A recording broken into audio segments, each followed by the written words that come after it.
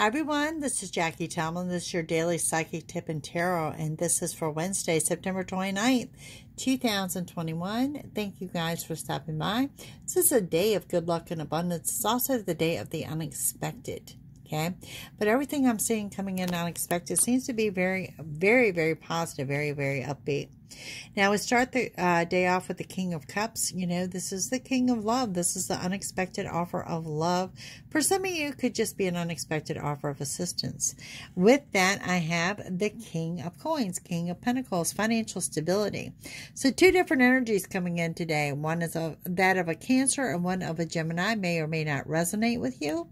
And here we have the Ten of Swords. Now, the Ten of Swords is acknowledging someone has done you wrong.